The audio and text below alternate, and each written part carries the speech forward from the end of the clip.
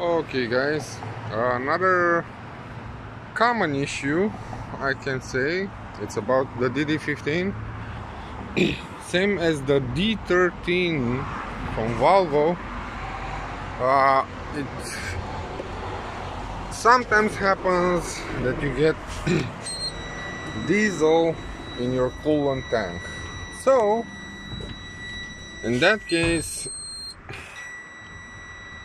we have a little bit of issue here. Yeah, solid. Didn't crank the first time. Okay, so as we're speaking, diesel in the coolant tank. Okay, diesel in the coolant tank represents usually the fact that the sleeves from the injectors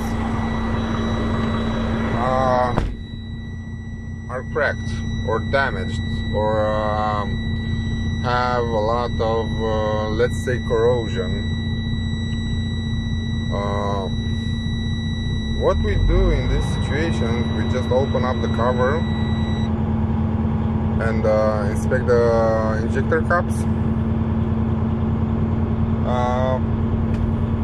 We also replace them because it's not that expensive, and it's highly recommended to do something like that at a certain amount of miles.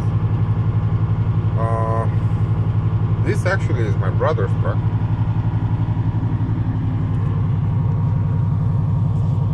We have issues too. Okay, let's move it in front of the garage. This is a procedure I don't need to put the truck inside. It's not something complicated to do. To someone that done it before, it doesn't take him more than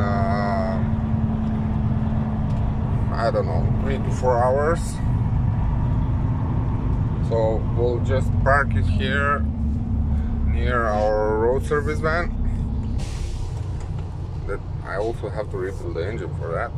It just cracked a few days ago, but we really need her.